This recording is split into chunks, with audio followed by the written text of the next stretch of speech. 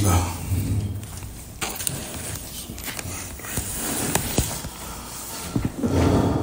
الحمد لله وحده والصلاة والسلام على من لا نبي بعده وعلى آله وصحبه ومن تمسك بسنته إلى يوم الدين وسلم تسليما كثيرا أما بعد.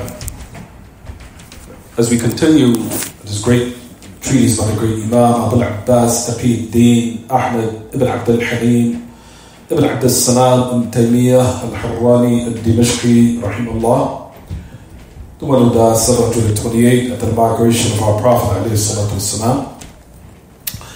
In this great book on Aqidah, which is from the books that you'll find that the scholars develop the students' knowledge upon in order to attain the highest levels of education in regards to the Aqidah of the Prophet ﷺ and the defense of the pure Islam, the pure creed. You'll find, like we said, these are from those great treaties that the students of knowledge, in order to develop and gradually reach the level of scholarly caliber, you'll find, like we mentioned, that these are the books that the ulama cultivate them upon, especially for those who want to specialize in this field of creed.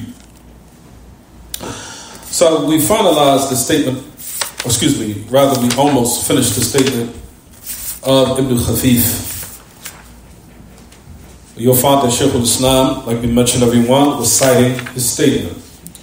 We reached the part where he was speaking about all the different aspects of creed in which the Muslims in history had fell into mukhalafat. They fell into oppositions and affairs that oppose the pure creed. And you'll find that we mentioned Shaykh al-Islam was citing his statement in order to establish upon his adversaries or those who are in opposition that this is the creed that your own scholar is upon and that he's adhering to. He spoke about the affairs pertaining, for example, the hadith of surah. Remember we spoke about that before the days of the Hijjah, how Allah subhanahu wa ta'ala, that Allah created Adam upon his image. We explained that narration, right everyone? We finished that. And he spoke about the affairs of Imamah. For example, Ibn Khafif, rahimahullah, he said, ثُمَّ ذَكَرَ الْخِلَافِ فِي الْإِمَامَةِ وَاحْتَجَّ عَلَيْهَا وَذَكَرَ اتِّفَاقَ الْمُهَاجِرِينَ وَالْأَنصَارِ عَلَى تَقْدِيمِ الصِّدِّيقِ. For example, he mentioned the difference. And he's talking about the difference amongst Ahl Sunnah. He's talking about, like we said, generally, how the Muslims left off what was correct in certain aspects until they became from those ahzab. They became from those confederates or those parties. He said, mention the khilaf al-imamah, and what he used as a proof upon it of what was correct, which is, then he goes on to say, that the ingredients of the muhajirin, those who migrated from Mecca to Al-Madinah, and the Ansar, those who received them, upon giving precedence to Siddiq, Abu Bakr Siddiq. So he's mentioned the correct creed. He's mentioning the correct creed, that this is what the pure Islam is. And that anyone that opposes that are not upon the correct Islam and its understanding. And if you hear a Muslim saying, no, Abu Bakr Siddiq, we don't give precedence to him, then we know that that person is not upon the correct creed. So that's the reason, like we mentioned everyone, he's mentioning this. And like we said, Shaykh al-Islam Taymiyyah, rahimahullah, is citing the statement of Ibn Khafif. Then he goes on to say, أَنَّهُ أَفْضَلُ الْأُمَّةِ, and that he's the most virtuous of this ummah. Then he continues to say, ثُمَّ قَالَ وَكَانَ الْإِخْتِلَافُ فِي خَلْقِ الْأَفْعَالِ هَلْ هِيَ مُقَدَّرَةٌ أَمْ لَا. We already mentioned this. Then he mentioned the difference, meaning those who deviated away from the proper creed and the creations of what everyone, the actions of the servants. We talked about that already. So let's keep going. Let's go down. ثم ذكر الخلاف في أهل الكبائر ومسألة الأسماء والأحكام. This is where we stopped last class before the 10 days of the Hijjah. He said, then he mentioned the khilaf amongst the people of major sins. Amongst the people of major sins and the affair of al-asma. What is the proper name they are given? And what is their ruling? Are they outside the fold of Islam? Are they in the fold of Islam or considered complete in faith, even though they commit major sins or what have you? So that was also an affair that those who are in opposition fell into what everyone fell into some type of deviation from the Muslims who left off the proper belief in regards to how the Messenger of Allah sallallahu alaihi wasallam believed and the companions. وقال قولنا إنهم مؤمنون على الإطلاق.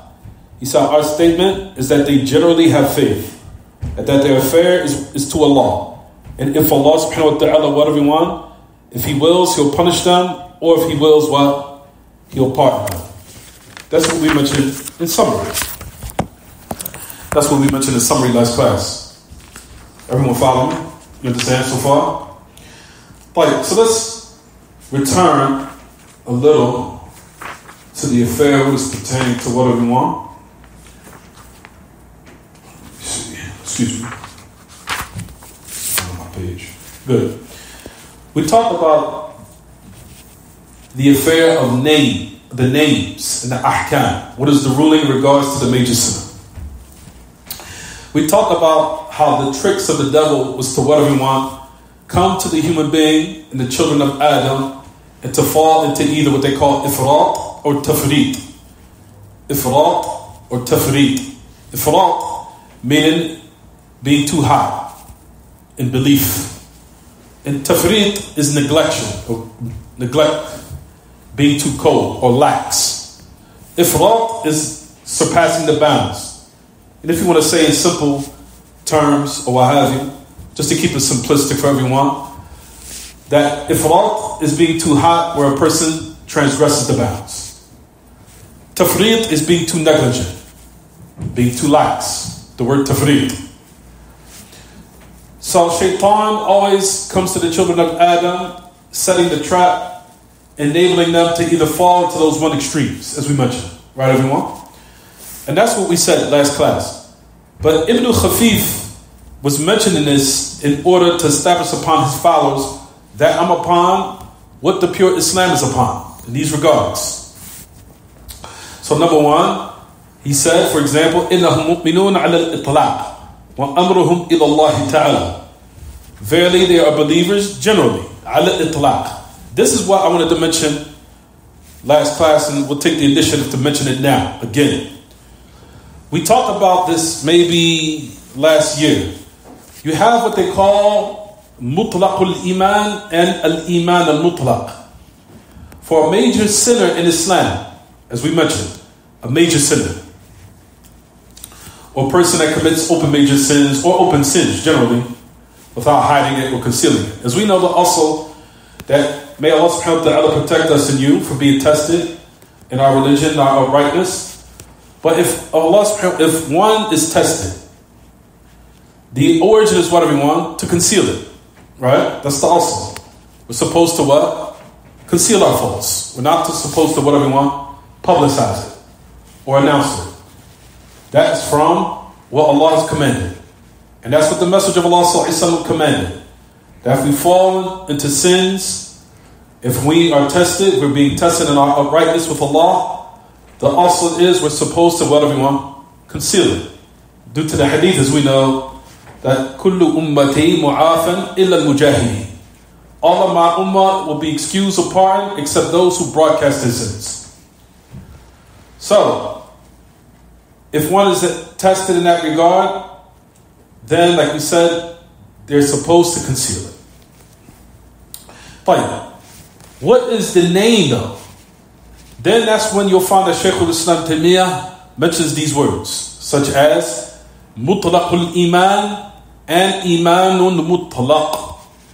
Mutlaqul iman and imanun mutlaq. Now, if a person falls into this, we see them to be from the sinners of the Muslims. That person, as long as they do not believe it to be lawful what they're doing, then they're still whatever we want. They're still in the fold of Islam. Do we say that he's mu'minun imanan kamilan? Do we say that he's a believer, complete in his faith? We say what? No. However, he has what they call mutlaqul iman. Mutlaqul iman means, just to keep it simple, aslul iman. The origin of faith is still there. Mutlaqul iman just means aslul iman. Mutlaqul iman means aslul iman. Means the origin of faith. Meaning he's still Muslim. As long as he does not believe what he's doing or she is doing is what? Lawful. And if they say that what they're doing is lawful, then the other conditions of takfir needs to be investigated. Such as iqamat al-hujjah, establishing the proof. So Islam just doesn't hesitate, rush to declare someone out the fold of Islam. But the affairs are like this. The person that commits major sins, and we know them to be upon that affair, of course, then we say they have with them mutlaqul iman. They have with them the origin of faith. You understand, everyone? Mutlaqul iman means aslul iman. But they do not have what they call imanun mutlaq. Iman mutlaq means imanun kamil. Imanun mutlaq means complete faith. So, they have mutlaqul iman, but they don't have what? Imanul mutlaq. You get it? They have with them mutlaqul iman, aslul iman, but they do not have iman mutlaq, which is iman what? Kamil. And we know the narrations in this regard. When the Messenger of Allah sallallahu alaihi wasallam, for example, says, لا يؤمن أحدكم حتى يحب لأخيه ما يحب لنفسه. None of you truly believe. The Messenger of Allah here is negating faith. For a person that does not understand these two categories I just explained to you, then they would consider that person to be outside the fold of Islam. None of you believe until he loves for his brother what? For he wants for himself. Is the Messenger of Allah here talking about mutlaqul iman or iman mutlaq? Which one? You guys should be even hesitating. Iman mutlaq. Complete faith.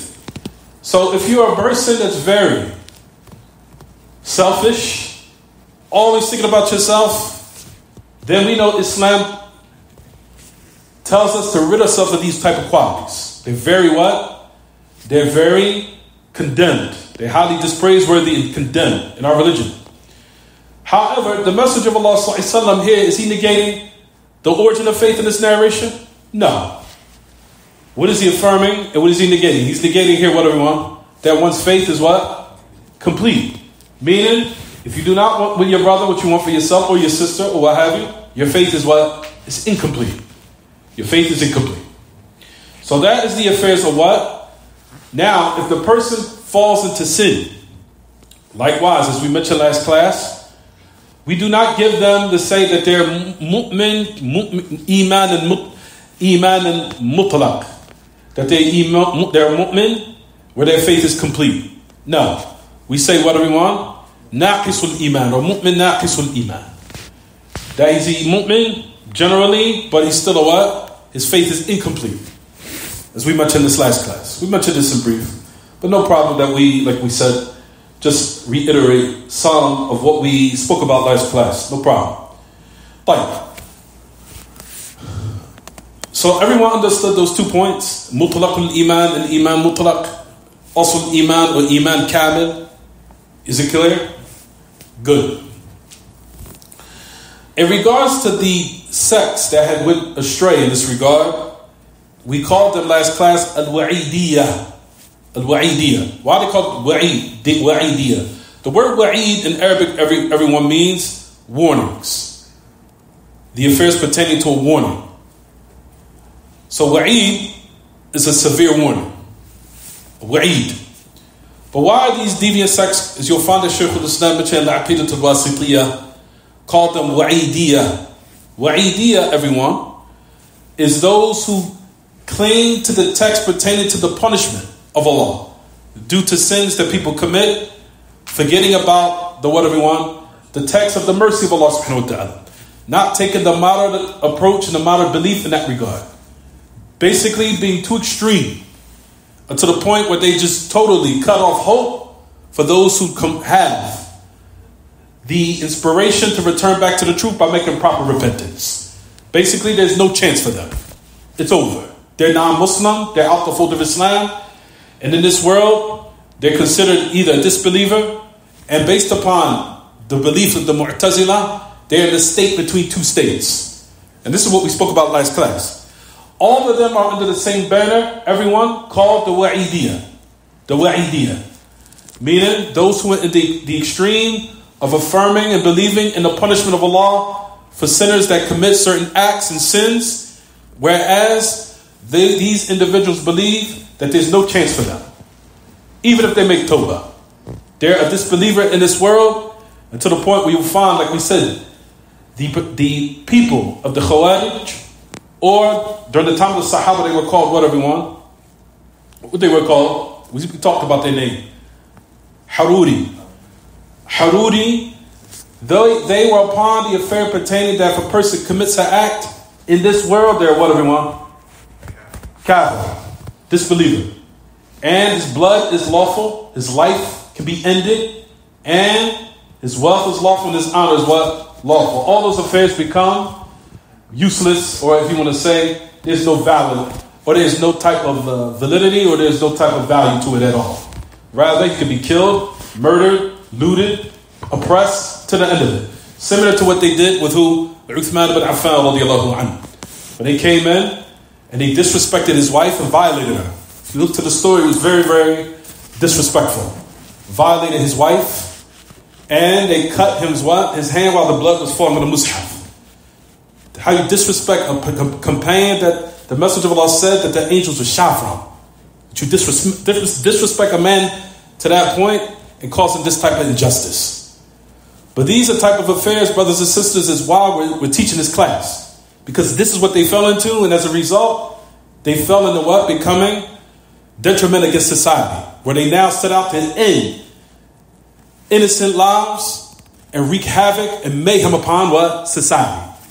Killing innocent bystanders, innocent people. And like we said, we see the effects of it from time to time. And how many of us have heard for the years these type of people emerge and kill innocent people, not by the thousands, sometimes by the hundreds of thousands, ending their lives, and they think that they're drawing close to Allah subhanahu wa ta'ala by that affair. And those matters are very well, that is considered the most furthest of being astray. Drawing close to Allah by something that angers him is the most humiliating and the most considered the most deprived or the most heinous of act, that you draw close to your Lord by something that angers him. That if that's not considered further astray or far astray, then what is? Then a person is considered upon dalal in that type of regard. So that's the reason why we're speaking about these matters, and why Shaykh al-Islam Taymiyyah was citing the statement of Ibn Khafif in this regard. Why? He's saying the Wa'idiyyah went astray in regards to the text pertaining to the Wa'id of Allah, the warning of Allah, being too extreme in that, until they declare them to be outside the fold of Islam. No chance for them, and there's no repentance. Tayyib. He said, and we'll just mention this statement quickly. Ibn Khafif, he goes on to say, in the dunya, you'll find that they break down the two types. We know the kuffar, the Khawarij, they believe he's a disbeliever in this world, the person that commits a major sin.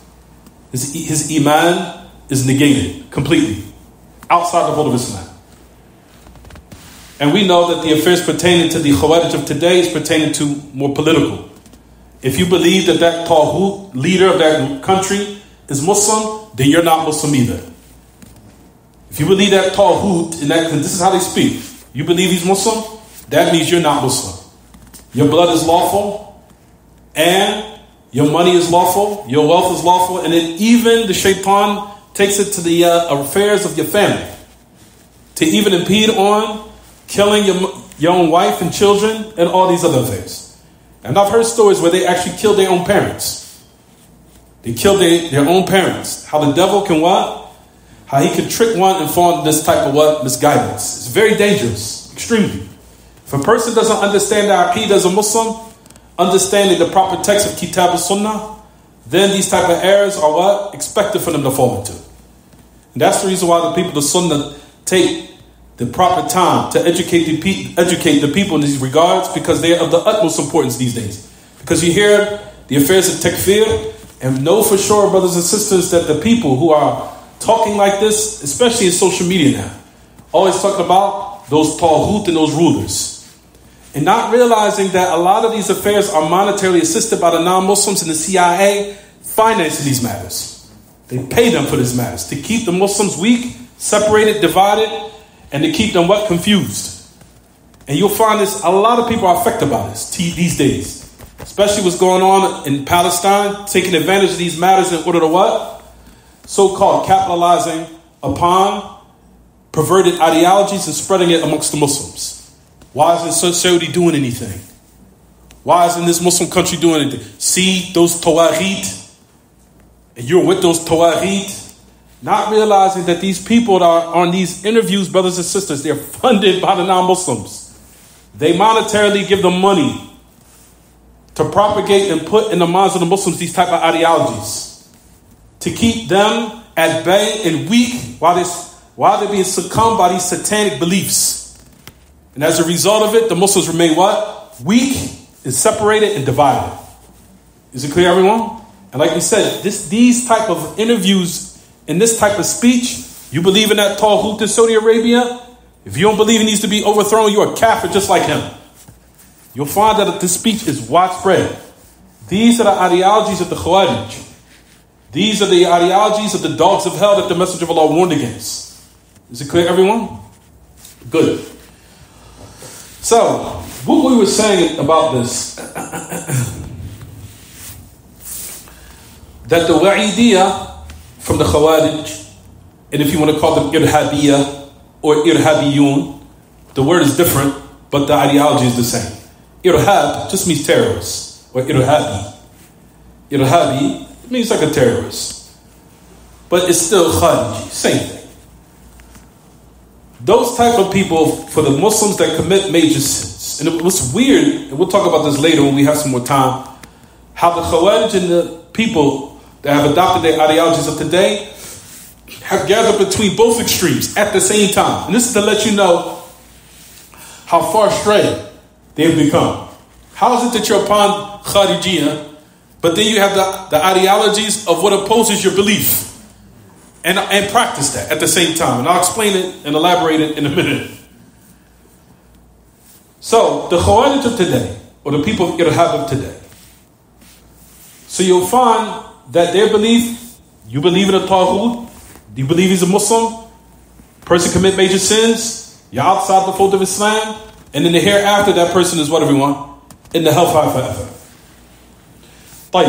The Mu'tazila believes the person that commits the major sin, then what, everyone? He's in a state between two states. He's not Muslim, but he's not Kafir, which there's no dalil for that. And in the hereafter, he agrees with the what? Or they agree rather with the who? The Khawarij. That they abide in hell forever. Is it clear, everyone? Good.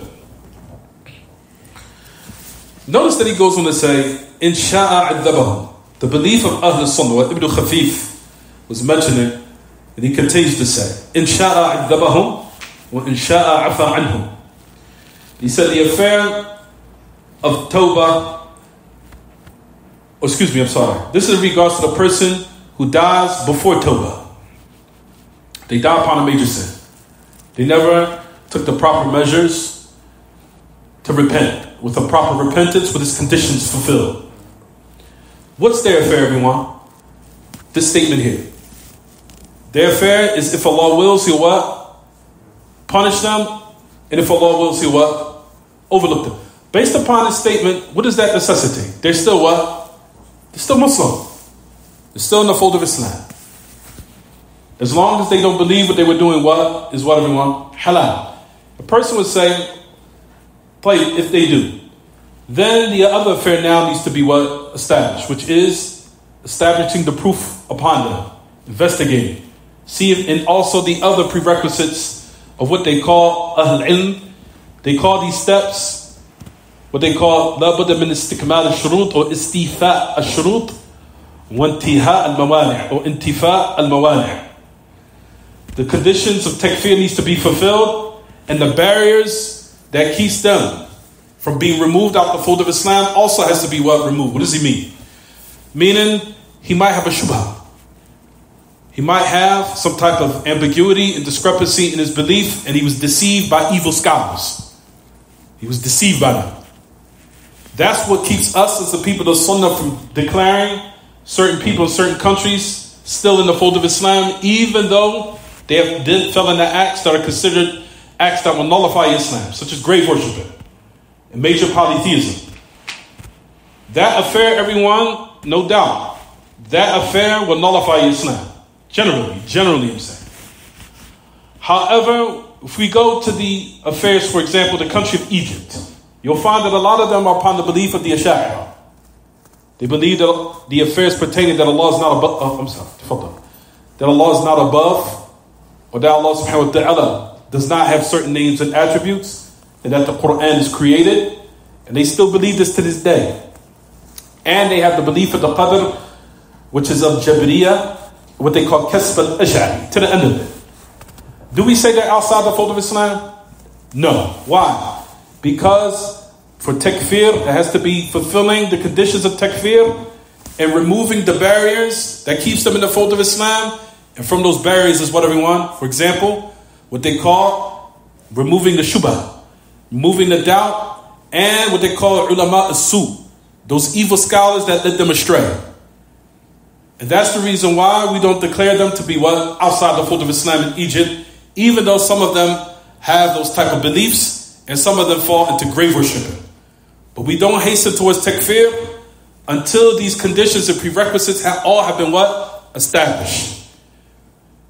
So those affairs are what? Very dangerous, especially if I've heard the saying, oh, if you see him prostrated into a grave, kafir. Ya akhi. What happened to the istifa al-shurut? What he's doing is an act of kufr, no doubt. But that person that has fell into those type of major atrocities, still you have to establish the what? The proof against them.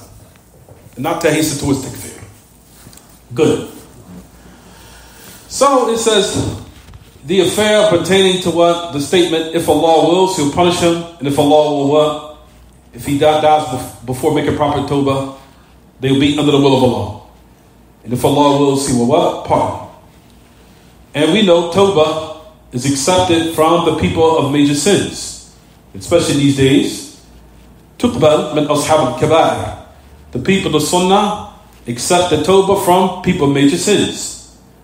إذا كانت تقبل توبة الكافر فما بال توبة أصحاب الكبائر من باب أولى. The great Imam Muhammad al-Jali rahimahullah made a very profound statement here. He said, if tawbah is accepted from a disbeliever, meaning that he converts and he leaves off and abandons polytheism, and he reverts or converts to Islam, if that's in regards to a kafir, he said that how much more did the tawbah of a person that commits major sins is for all the more reason that his tawbah is what? Is accepted. Because whoever repents, Allah subhanahu wa ta'ala accepts their repentance. And Allah subhanahu wa ta'ala, as we know, rejoices at the tawbah of His believing servant. As we know the hadith. That narration, Lallahu afrahu bi tawbati abdihi min rajulin dalat lahu rahilatuh bidawiyatin muhlikah عليها طعامه وشرابه فطلبها حتى إذا بلغ الجهد قال أرجع موضع رحلي فأموت فيه فرجع فقام فإذا راحلته عند رأسه عليها طعامه وشرابه. Another narration, which is a different wording. That indeed Allah rejoices at the tawbah of His servant. Then a man that his riding beast left off, and when astray here means that they left off and abandoned him and it became lost in the middle of a dangerous, desolate desert. And upon that riding beast was his food and drink, and he looked for it and sought out to retrieve it until he reached that state of exhaustion. He gave up by saying, I'll just go back to my place where it was last and I'll just die. And so he went back, he stood, or he slept and then woke up, in another narration, and found that his riding beast was next to his head. How did the person how his rejoicement was something unimaginable. They said that Allah subhanahu wa ta'ala is more rejoiceful for the servant that returns back to the truth than this man that this was his state where he lost his riding beast and then woke up and found it. So those affairs, as we know, everyone, is to let one know that the major sinners, not to give up on them, but to still what? Know that there is still an opportunity in their lives to make up for what they have fell into. And even if they die upon that, then their affairs with Allah subhanahu wa ta'ala. And we fear upon them. As we know the narration, or the statement we mentioned last class, everyone, that if a person dies upon an evil act, may Allah protect us and you from dying upon an evil way or having an evil ending. But the narration says if a Muslim or mu'min dies in an evil state, we say, nakhafu alayh. Nakhafu alayh. We don't say definitely he's from the inhabitants of hell. No. We say that what? We fear for him. We hope that Allah forgives him. And if a person dies in a good state, may Allah subhanahu wa ta'ala allow us to die in a good state and write for us a good ending. Ameen. That even if the person who dies in a righteous state or upon righteousness, we still say, what do we want? Narju lahu khayra. We still don't say that definitely for sure that person is what? In paradise, except who Allah and His Messenger has informed us. We're talking about people of these days. But those who came after, of course, when revelation was shut. In that type of affair, everyone, we say what? We don't say that he's definitely in paradise, but what we say? We said, Narju lahu khayra. We hope for him good.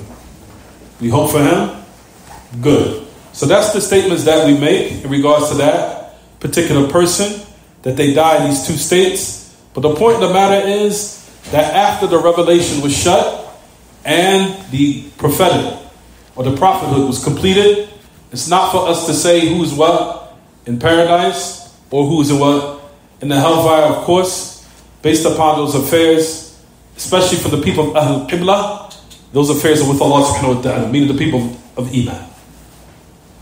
But in short, that's what we mentioned about the Wa'idiyah. So the Wa'idiyah, those affairs where they went into the extreme of the aspect of what everyone, takfir. They went into the extremes of the text, forgetting about the text, everyone, that's pertaining to what? The rahmah of Allah. Not taking between those texts a proper balance. Then you have the opposite of the extreme, as we mentioned last class, the opposite side of the spectrum, which is what they call what? The Wa'idiyah. Then you have the people, what? Irja. The people of Irja. Where no matter what a Muslim does and what they commit, they're complete in their faith and they're guaranteed paradise and their faith is always complete and to the point where they remove actions from faith. And that even the obligations are removed and the acts that they're supposed to avoid, they commit them. And at the same time, your faith is just like the faith of the prophets and the messengers. Rather, it's of the faith of Jibreel. Complete, no matter what you do. Especially in these days and times where it comes in another form. I'm sure that some of us have heard Muslims say, I don't have to pray, faith is here. I don't have to go to Jumu'ah, nor do I have to carry out my obligations or my priorities with my Lord, because faith is here at the end of the day. And that basically, Allah is Ghafur Rahim. I don't have to have a girlfriend. The girlfriend, yeah, that's okay, Akhif. Allah subhanahu wa ta'ala is Ghafur Rahim. Oh, I don't have to look Muslim. I don't have to pray. I don't have to do anything. All those matters are what? Connected with the heart. Faith is here. Not realizing that's a statement of ignorance. That if Iman has truly penetrated your heart, it will be exemplified clearly in your actions. And that if Iman is truly sound in your heart and is truly penetrated your heart, that affair will be recognizable and clear upon your performing, your acts and your duties, and your uprightness with your Lord. As your father, the poet, says in his poetry, said, تعصي الإله وتظهر حبه هذا محال في القياس بديع لو كان حبك صادقا لأطعته إن المحب لمن يحب مطيع. He said, do you disobey Allah even though you claim you love Him? تعصي الإله وتظهر حبه. You verbalize it. Oh, Allah is Ghafur Rahim. Allah subhanahu wa ta'ala will forgive me. Even though I'm coming up short in these obligations, at the end of the day, faith is here. He said, you now manifest love for him. That's even unacceptable and an analogy. If your love was true, you will obey him. Verily, obedience for the person you love, for the one who claims they love, is what? Is obedient, meaning it's clear in their actions. Inna al-muhib liman yuhib muti'u. The love that you claim, and the person that claims they love them, and the one you said you love, they obey them. And they treat them what? Kindly and what have you, even amongst the creation. We know that even amongst the creation, the mere claim to say you love someone, even though you mistreat them, is unacceptable. Your actions speak louder than your words. You clearly see in your actions something else is being implemented, even though you verbalize it 100 times. That we know, every da'wah la budda laha min bayyinah. As you'll find that the great Imam, Shaykh Muhammad al-Jami used to say this all the time. Every claim that's verbalized has to have something that substantiates it. Has to have some evidence for it. No matter how much you say it. Every claim has to have some type of what? Something of evidence clear that substantiates your claim and validates it. No matter how much you say it. You say it upon your tongue, your actions have to what? Has to be in accordance to what you're claiming. And we know, everyone, that the actions speak louder than words, and they conform with it. And they show whether or not the person is being truthful or they're just merely lying. That's the reason why, like we said, these type of statements, that I don't have to pray 5 times a day, but I love Allah, and Allah's Ghafur Rahim, is something that we said is from the people of Irja. Where they don't believe that actions is from faith, and they believe no matter what you do of acts of evil, or what you avoid of acts of obligations, your faith is still complete, regardless of the fact. That's the opposite side, the extreme of the what, everyone? Of the Khawarij. So you see how the devil in every time and every place plots against the children of Adam to either allow them to fall into what? Ifrat, or allow them to fall into what? Tafreed. Either being too hot, or either being too what? Too cold. And the only way that one of the ways that one avoids these traps, these satanic, sadistic traps set by the devil, is by ilm. It's by knowledge of what, inshallah, we're disseminating now. Is it clear, everyone? Good, let's keep going. So you have the wa'id, the wa'idiyah, and then you have the what? The people of irja. Irja. Irja means ta'khir. Ta'khir. It means to put off, or put off for later, or put far away. It means all those meanings. Even in the language of Arabic, they still use it. They say, nurji'uhu fima ba'd. He said, we'll put it off later. We'll do it later. So, nurji'uhu fima ba'd. Yani nu'akhiruhu ila waqt akhar. That we'll put it off and put another time for it.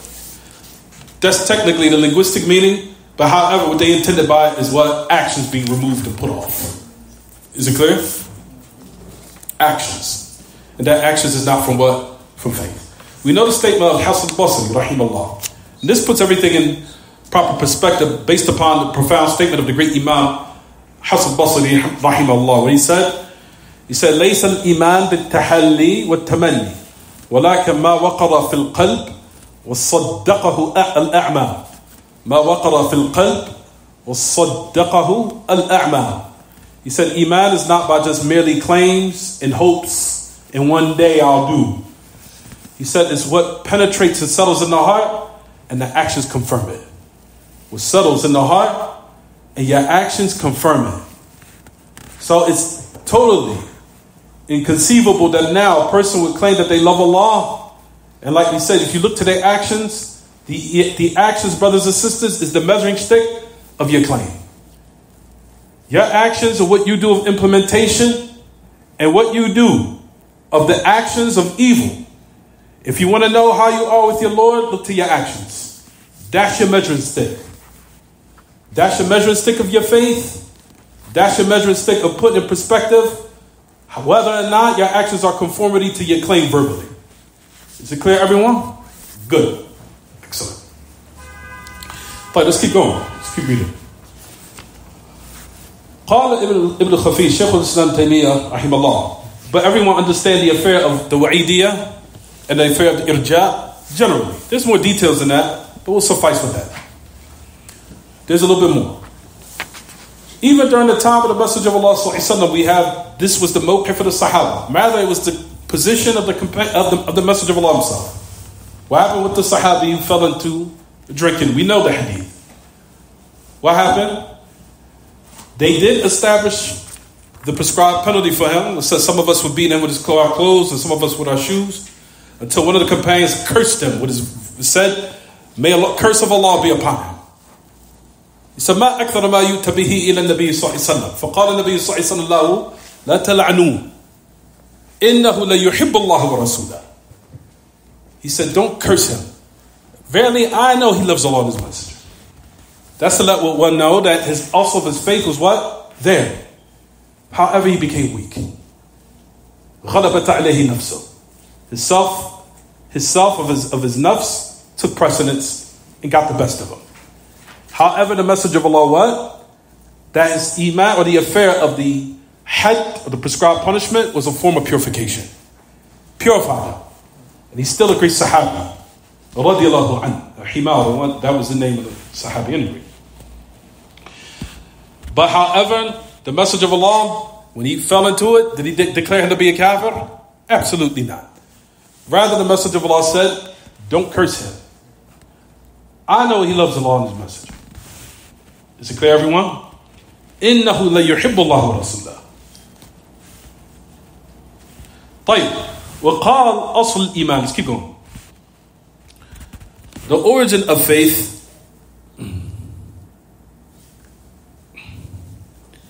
وقال أصل الإيمان موهبة يتولد منها أفعال العباد فيكون أصله التصديق والإقرار والأعمال وذكر الخلاف في زيادة الإيمان ونقصانه وقال قولنا أنه يزيد وينقص. So keep in mind, we just covered the affairs of aqaid based upon Shaykh al-Islam, citing the statement of who, everyone? Ibn Khafif. He mentioned affairs of pertaining to the Khawarij, pertaining to the Qadr, pertaining to the Imamah, or the Khilafah rather, or the Imamah, he called the Imamah to be more precise. Imamah, the affairs of the sinners who fell into the Kaba'ir, what's the proper names we give them? What's their ruling? Are they outside the fold of Islam? Are they considered in the fold of Islam? To the end of it. So now he's moving on to another affair. So Shaykh al-Islam goes on to say, citing the statement again of Ibn Khafif. وقال, he said, أصل الإيمان موهبة يتولد منها أفعال العباد. Excuse me. فيكون أصله التصديق والإقرار والأعمال وذكر الخلاف في زيادة الإيمان. He said the origin of faith, he said, is a mawhiba. We'll talk about the meaning of that. Meaning, it's something of a gift from Allah. Is it clear, everyone? That the origin of faith is something that Allah gives as a gift for a person to plant iman in their heart. يتولد منها أفعال العباد. He said what comes as a result of it, the actions of servants. So that plant, that seed is there. What sprouts out from it? The actions. If it's sound, certain actions will sprout out from it. He said that the origin of it is a tasdeeq. Don't worry, we're going to explain all this. A tasdeeq wal iqrar. He said, of course, confirmation, belief,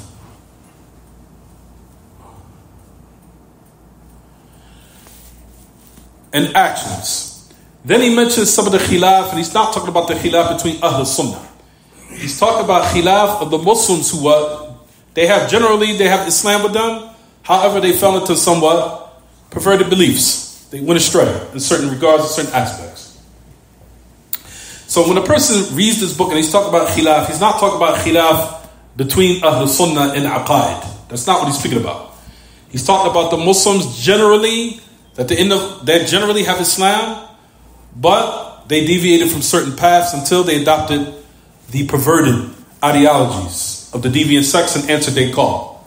So that's what he's speaking about. He said, في زيادة الإيمان ونقصانه, whether of faith increasing or decreasing.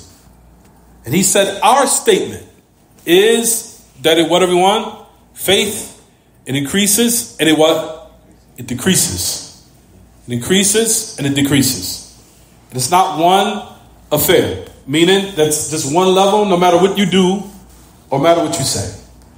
That's the affair of the Khawarij and the Murji'ah, both. And that you'll find that they agree in that affair. What do I mean by that?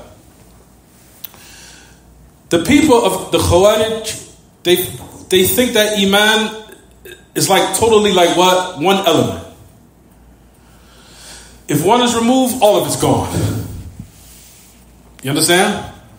The Prophet ﷺ refuted that by saying that actions are what? Branches. They're branches. Furu'. And if one is removed, that does not necessitate that all of it is what? Gone. Nor similar to the irja, the people of the murji'ah. Same thing. They think, regardless, once it's stable, even if one, which doesn't make sense, if gone, it still remains what? Completely intact. Which also is contradictory. So both of them fell into some type of the same thing, even though it's the total opposites. You understand? So that's the affair. The people of the Sunnah believe that your faith what? Yazid, what? Yanqus. It increases, it decreases. Yazid bil ta'ah. Yazid with obedience with Allah. And all those are matters of the commands that Allah has obliged upon us to carry out daily. And those who have tasted Iman, tasted how obedience increases your what? Your diligence. And your faith. And they taste when your faith is starting to become what? Slightly off and weakened. Based upon the actions and based upon certain things that you were committed to doing consistently. And then eventually it started to what? Become somewhat weakened. Or when one forgets and they become neglectful. Or in certain instances heedless in those matters that they used to do consistently. Now it became something that became inconsistent. Or why? Certain things that are signs to let one know when your strength is climbing and then it'll start to become what? In a state of decline. That is the belief of Ahlul Sunnah wal Jama'ah in regards to what? These acts and beliefs, and for based upon the fact of what one commits of good and righteousness, the acts of obedience, and the effects, the negative effects of disobedience. As we know, the positive effects of obedience is clear. But we know that the effects of disobedience of Allah and His Messenger have very detrimental and negative impact upon what? One's faith. And not just their faith, but their soul also. And affairs pertaining to their hereafter and their state of their hereafter. For all those things play a part with those positive effects and at the same time the what? The negative ones. Is it clear, everyone? And I'm sure that everyone is familiar with all the effects of ta'ah, which Ibn al-Qayyim elaborates on that affair in great detail. It depicts it in a very, very detailed manner in that book called Dawah Dawa. How faith and how obedience, it strengthens your faith, strengthens your intelligence, strengthens your awareness, it strengthens your discernment, it strengthens so many different things. And it brings those type of good to you. And it allows Allah subhanahu wa ta'ala to give you that ease when the time comes when you need it. And then the opposite, of negativity of the sins and how it has an impact on your life. And it just does, I'm sorry. Also the impact and the negative impact of sins. How can it affect your life? It can affect your physical. It can affect your intelligence. It can affect your memory. It can affect your family. It can affect your children. And it can affect your society. And it can affect your community. That all those affairs are what? The negative impacts of the disobedience of Allah and His Messenger. You'll find that the great Imam Ibn al-Qayyim wrote in that book all the different types of effects. Of whether they be negative, whether they be positive. And how the positive, Allah subhanahu wa ta'ala blesses your wealth, blesses your health, blesses your children, blesses your family, and the list goes on and on and on and on and on of the positive effects of obedience of Allah and His Messenger. So those are the type of matters that you said, everyone, which is from the statement of Ahl Sunnah, is that they believe that faith, what it increases, and there's an incline, and there's times where what? It declines. Until certain aspects, if one is not aware of their state, then one could be subjecting themselves to very evil sickness and not be aware of it. May Allah subhanahu wa ta'ala protect us from that. A lot of us are aware of our physical ailments, but are we aware of the ailments of the heart when it becomes sick? That's the affair that's an emergency. We don't hesitate to go to hospitals when we feel something very uncomfortable in our body. Something crazy or something very uncomfortable happens, we immediately don't hesitate to attend the hospital or look for a doctor. Do we treat the same affair but pertaining to our hearts? That when you feel some type of sickness in your heart, something discrepancy, that I was used to doing something, now I'm not doing it anymore. Now I was obedient, now it's not there anymore. Or something happened with a relationship with a person close to mine, now it's not the same anymore. Or certain other negative impacts and effects that used to be something good, but you're not aware of that because a lot of people don't take the time to examine the state of their heart, nor use the measuring stick to amount and equate to the state of your heart by looking at what, everyone? Your actions. To looking at the actions, looking at the uprightness, and looking at the disobedience, and see what's going on with my heart and examining that at night. To see whether or not my faith is strong, or if it's on an incline, or it's on a what? A decline. That affair needs to be what? Examined and scrutinized at all times.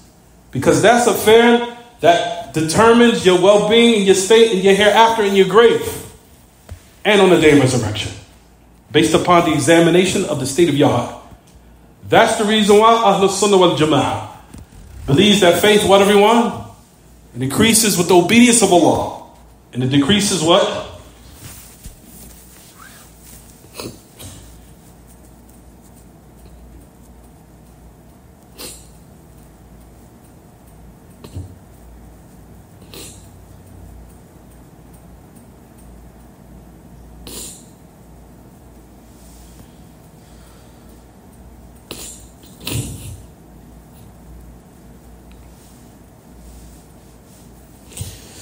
That it decreases with the disobedience of Allah. And may Allah subhanahu wa ta'ala keep us upon istiqamah. So let's keep going.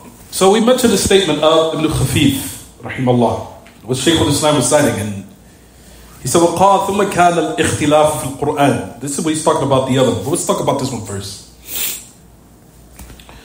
The origin of Iman is a mawhiba. The origin of faith is a gift from Allah. Iman al-qalb. Which is to have that firm belief, at-tasdiq al-jazim.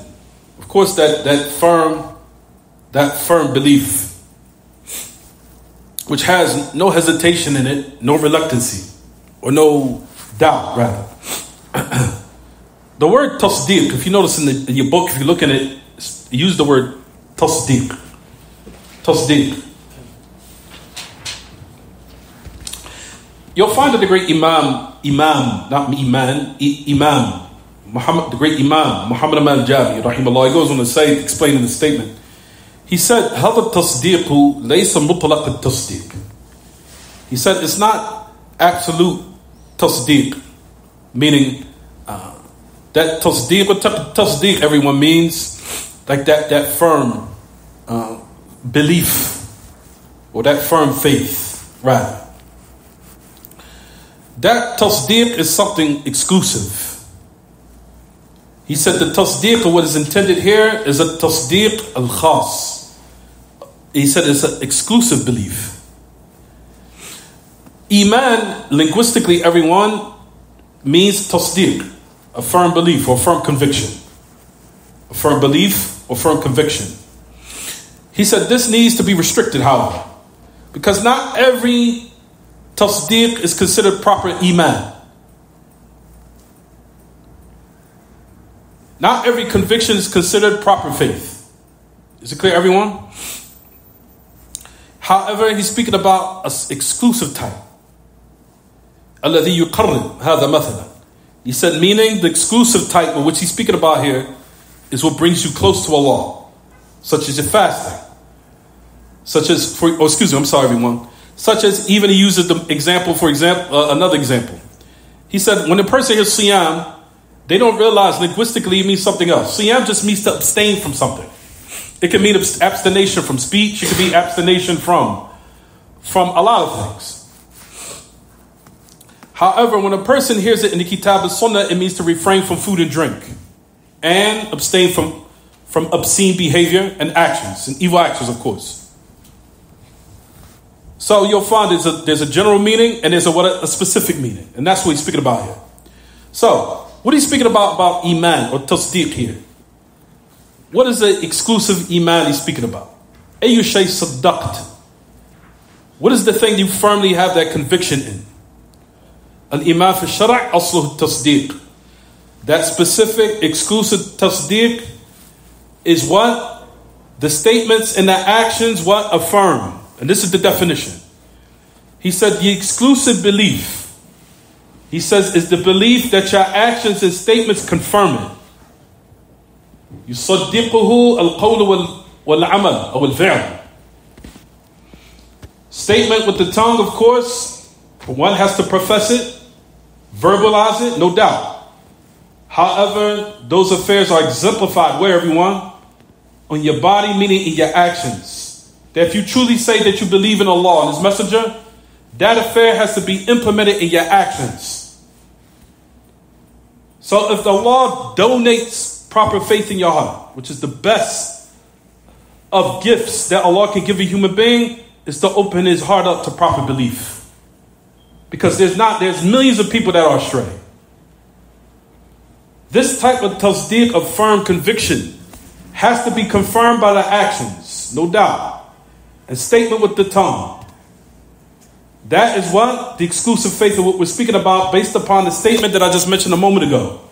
The statement of Al-Hasan al-Basri rahimahullah, where he said, faith is not by mere claim and by hoping in one day I'll do it, nor by tahalli, nor just merely outward, sweet types of appearances only. However, it's what settles and penetrates in the hearts, and the actions confirm it. ما وقر في القلب وفي القلوب وصدقته الأعمى وصدقته الأعمى. What penetrated and settled in the heart, and the actions, what everyone? The actions confirmed it. The great Imam, he goes on to say that this speech is tremendous. He said, وَهُوَ يُعَرِّفُ لَكَ الْإِيمَانَ الشَّرْعِي. الإيمان الشرعي يبدأ من إيمان القلب بشرط أن يكون إيمان القلب مصدقا بالأفعال والأقوال. He said this now gives you a proper definition of the legitimate legislative meaning of Iman, which is what, everyone? The legislative meaning of Iman starts with the faith of the heart, with the condition that the Iman of the heart is being confirmed by the actions and the statements. You'll find that the statement of the Salaf, what they used to say, this profound statement, which is what, everyone? وَإِذَا حَلَّتِ الْهِدَايَةُ قَلْبًا نَشِطَتْ فِي الْعِبَادَةِ الْأَعْضَاءُ. Tremendous statement. 4 words, 5 words, and it's tremendous. Has a great impact and a great meaning.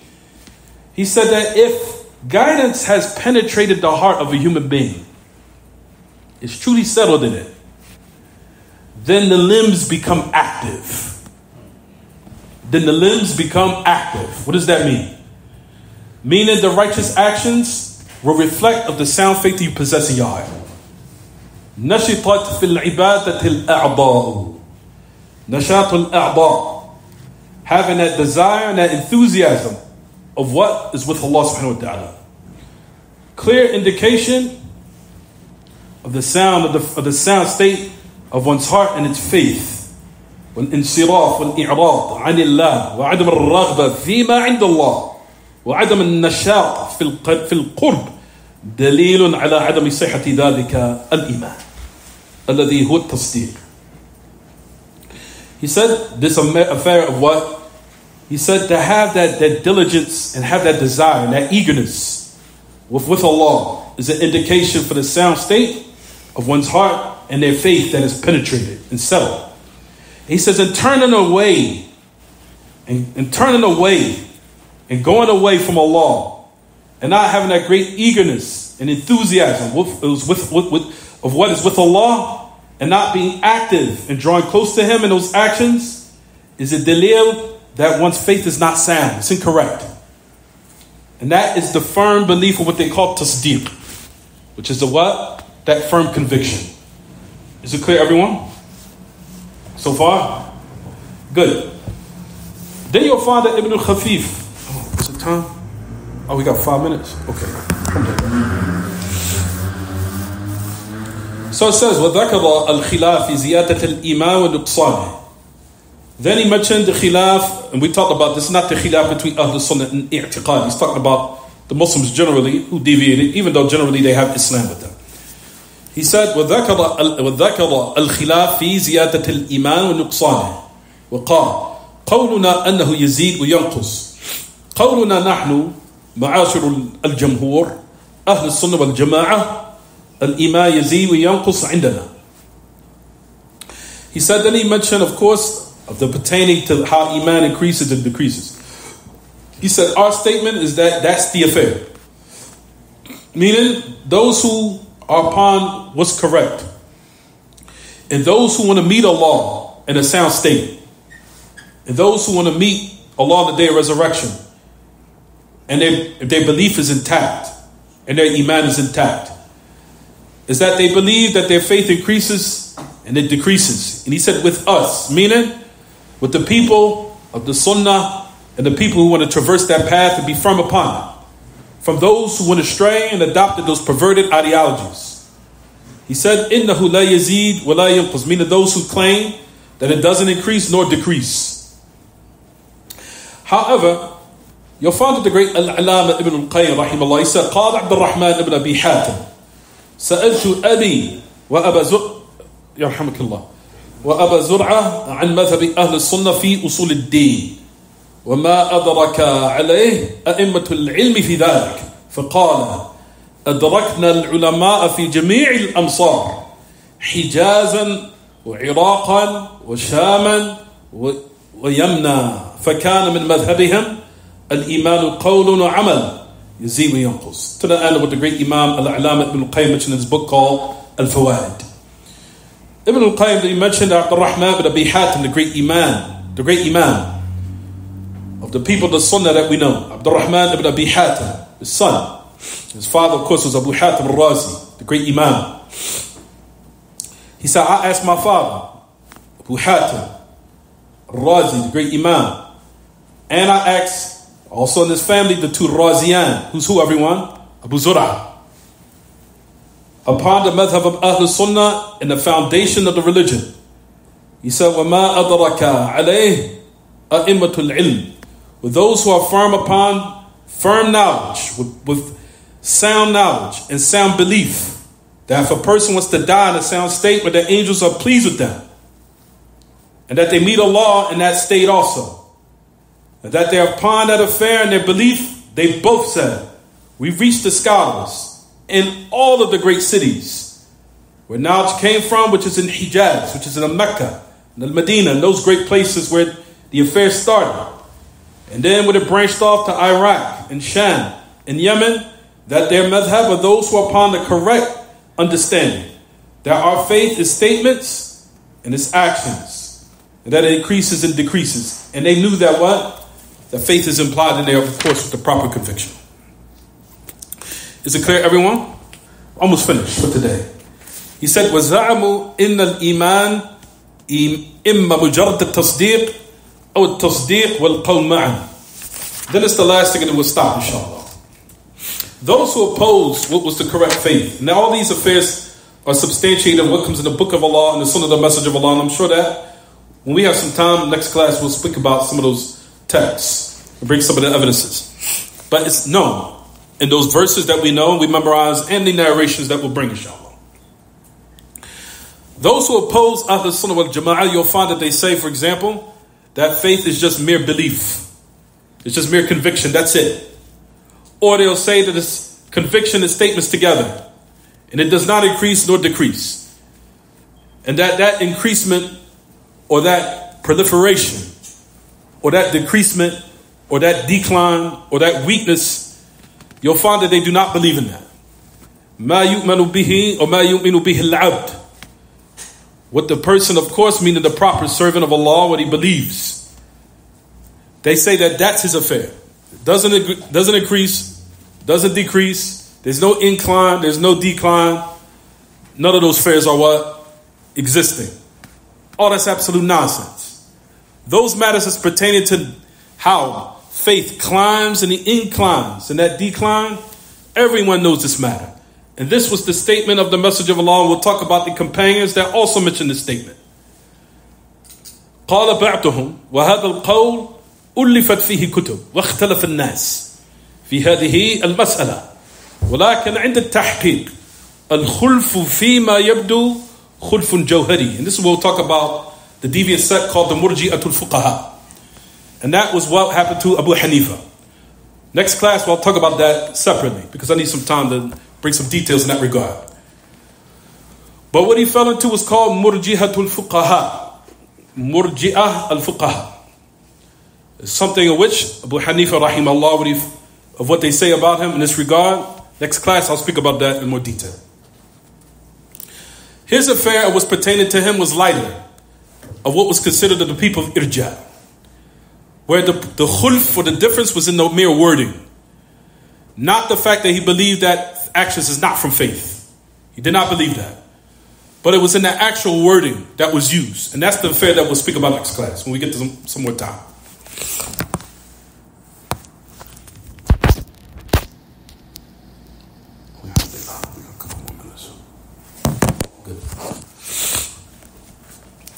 So, that is the matter summarized, was pertaining to the belief of Ahlul Sunnah in this regard, based upon the statement of who, everyone?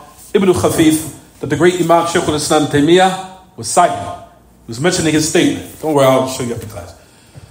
So, basically, he was mentioning this statement due to the fact that those who are upon tasawwuf, Shaykh al-Islam is saying, this is a scholar of your own, saying exactly what we say.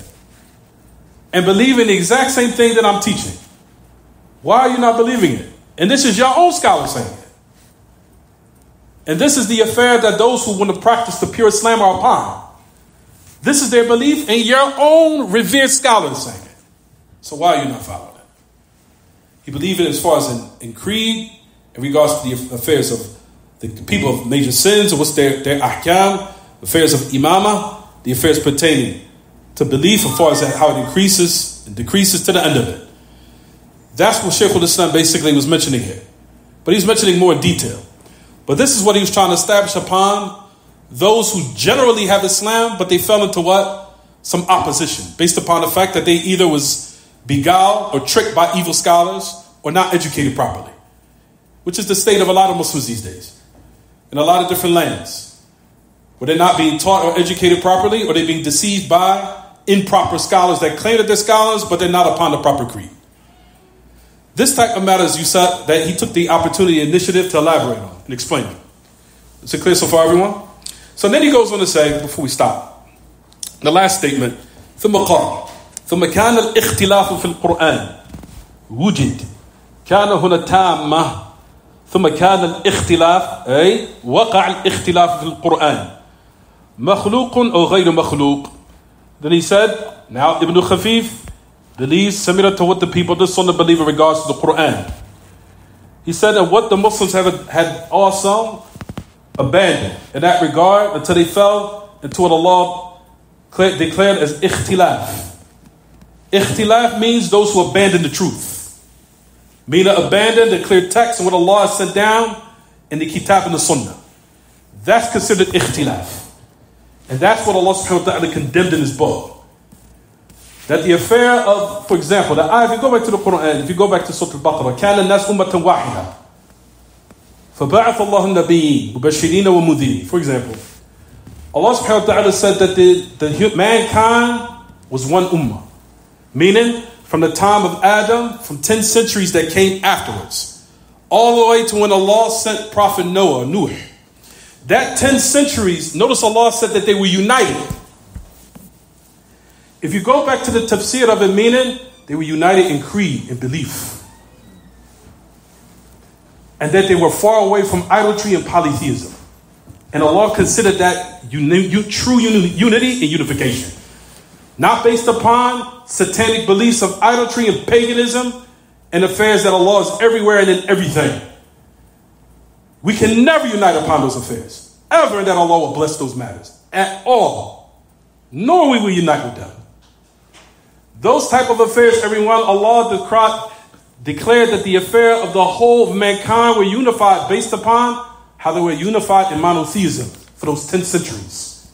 And he said when idolatry came, when the people started practicing paganism and idolatry, Allah said, that in another ayah it says, كَانَ النَّاسُ أُمَّةً وَاحِدًا فَاخْتَلَفُوا. That the mankind was united and they differed. Meaning when they started to adopt all types of atrocities in their conviction and belief, they fell into what Allah condemned, which is differing. So the affair of differing is pertaining to what? What goes against the proper belief and creed. Once a person deviates from that affair, that's considered ikhtilaf. And the affairs of what's the most greatest of all matters, which is in belief. Where Allah subhanahu wa ta'ala had now preferred and blessed the people and the Muslims to be unified in those type of affairs. Which is in the affairs of aqa'id. Which is from the greatest of gifts that Allah can bestow upon humanity. That they be united in their belief system. Because that will unify the hearts and the bodies together physically. And the hearts won't curse each other, and it would just be a mere facade where people are just numbers and knowing that they hate each other in their hearts. That's because of the difference in their belief system being affected. But once the people now adopt what the affair was during the time of those 10 centuries that Allah subhanahu wa ta'ala mentioned, when Adam fell into this cursed dunya, and those 10 centuries of what came, of all the people that are upon monotheism, Allah subhanahu wa ta'ala called that unification. Based upon the people upon proper worship, proper iman, and proper creed. Is it clear, everyone? Good. So if you go back, I'm sorry, is it time for the event? Somebody come to the event. What's the qadi?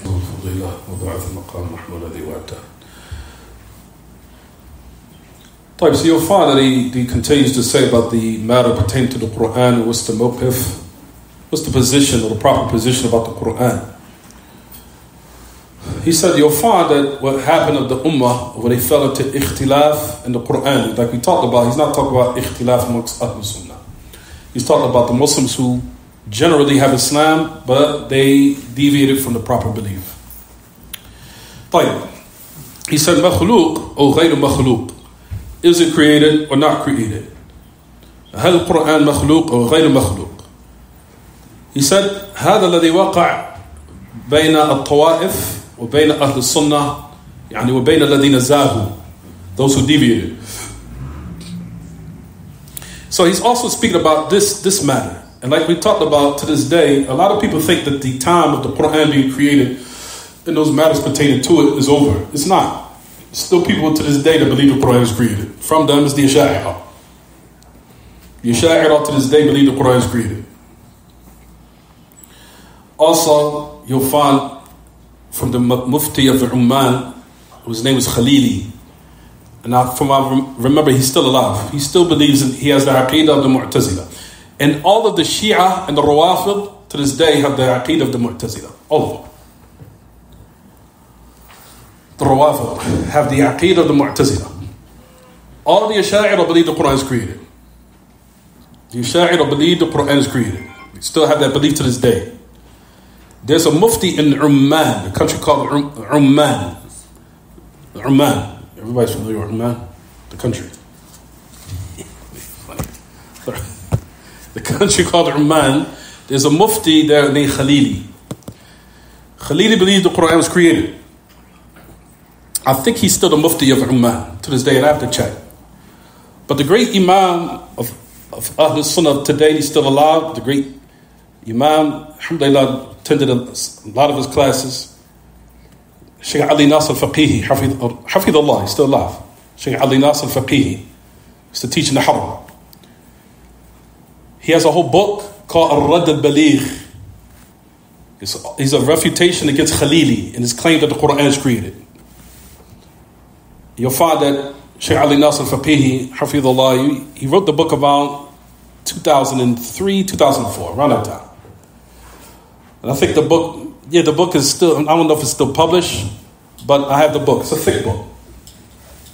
But at any rate, Shaykh Ali Nasr Faqihi, he wrote that book against Khalili, who was the Mufti of Oman. And like I said, I don't know if he's still retired or if he's still the Mufti or not. But he believed the Quran was created in these days and times. So a lot of people think, oh, all you other Sunni always wasting time talking about the Quran's created. No, it still exists to this day. There's still Muslims out there that believe this type of wicked belief. And as a result of it, a lot of scholars of other Sunnah were killed, tortured, and persecuted based upon their belief. So a person might say, oh, it's a waste of time. No, it's still around. It still exists. And there are a lot of Muslims that believe the aqeedah of the Asha'ira. And the Asha'ira believe that the Quran is created. That's from their belief. That the Quran is makhluk. But we'll stop here, inshallah. We'll stop here. Talking for 1 hour and 21 minutes. Stop. But we'll stop here, inshallah, and continue next class. There's a question from someone. Well, also, brothers, people online, you have to be patient. If I'm speaking about a class, I'll tend to your question after the class is over. Don't be so hasty to say, did you see my question? I've seen it, but I'm still in the middle of doing a class. We accept the questions after the class is over, inshallah. So have some patience. So it says, I was attending one masjid in Colorado. I remember a hadith saying that if I prayed already, and if you aren't the imam of the salah, you're allowed to give the Muslim brother charity. Of course. Basically the second jama'ah. And that is from the evidences, what you just said. Absolutely. He's not the imam, he didn't lead the prayer. Or there's no imam, there's no official imam to lead the prayer. And then you wanted to give sadaqah to a person. Just be careful when you pray, because certain people don't know whether or not they're praying a nawafil or they're praying the obligatory prayer. Sometimes people walk in the masjid and they're praying the nawafil. The person is playing something of, maybe, for example, greeting the masjid, and you're praying next to him. That doesn't make any sense. You understand? So just know for sure what the person is praying. You understand, everyone? So that's be clear, just to be clear. Don't just walk, assume, oh, I'm going to pray next to him. You understand? You could be praying the sunnah, you could be praying tahiyyat al-masjid. So all of those probabilities are there. But if you know for sure, someone might come and say, so-and-so, there's no imam, official imam here to lead the prayer. It's one of those musalla that's open. Come in, you pray. Oh, you know if they're praying? Yes, they're praying such and such a prayer. Okay. Is it clear, everyone? Good. So, in brief, that's the answer. The brother who disagreed with me, we don't look to where they came from, but that's the dalil, and that's, alhamdulillah, that's the answer. Is it clear, everyone? Any other question about the lesson? Jilani. Yes. Hey, Shaykh, when the people say that the Quran is created, ain't this a statement of kufr? Absolutely. So doesn't this take a person who say they're Muslim outside? Absolutely. Absolutely. Generally. Yeah. But like I talked about earlier in the class, we have to establish the proof upon a Muslim, which is what they call istifa al-shurut wa intifa al-mawani'. Then you get to a whole other field, which is the foundations or the criteria of takfir has to be fulfilled by bringing the proper conditions, establishing the proof, and removing the barriers that keeps them in the fold of Islam, such as that they had evil scholars around them that deceived them, or they were in an environment where an evil scholar deceived them, and they don't know. So a person comes, they didn't know, they've been in that environment. They come, the Quran is created. So now we have to establish the proof on them. Bring the evidences, bring the proofs, bring and remove all those different probabilities before we rush to takfir. But generally, that's a statement of kufr, and that statement will remove you out the fold of Islam. Absolutely. No doubt. Anything else, anyone? Generally, you mentioned that iman, that it applies to here, is talking about the term tasdeeq. Mm-hmm. And then you went to say that that's exclusively to we talked about the exclusive meaning of tasdeeq. Tasdeeq can have a general meaning. That's an exclusive meaning. Anyone can have a tasdeeq, have some type of conviction. Could have a conviction of kufr and firmly believe it. You understand? But we're talking about the exclusive affair, which is pertaining to verbalizing with the statement, and your actions are what? Confirming it. And your actions and your statements, of course. That's what he's speaking about. The specific exclusive conviction is the conviction that has settled in your heart, and your actions and your statements confirm it. They're the confirmation for it. And a lot of Muslims forget that your actions substantiate for your claim, and it also confirms the state of your belief in your heart. The measuring stick is your actions. Of what you avoid, of what's forbidden, and what you're doing of obedience. That's the tasdeeq that he's speaking about here in the book. Is it clear? That right there is a gift. Absolutely. He said in the statement, he said that faith is a mohiba, lahu. He says it's a gift from Allah for a human being. He says a mohiba. Mohiba is like a gift. It's a gift that your heart be rightly guided. It's a gift from Allah that He gives to certain people. Certain people, the gift there, and they preserve it, and sometimes it's removed. May Allah subhanahu wa ta'ala preserve us. It can be removed, that gift. And that's the most precious gift that a human being can receive, is that one's faith be intact and that they're rightly guided. He mentioned that statement. He says it's a mohiba from Allah. It's a gift from Allah. Mohiba, lahu. Anything else, anyone? We've got about 2 more minutes. That's it. My favorite this time. It is time. So we stop. صلى الله وسلم وبارك على نبينا محمد وعلى آله وصحبه. سبحانك اللهم وبحمدك أشهد أن لا إله إلا أنت أستغفرك وأتوب إليك.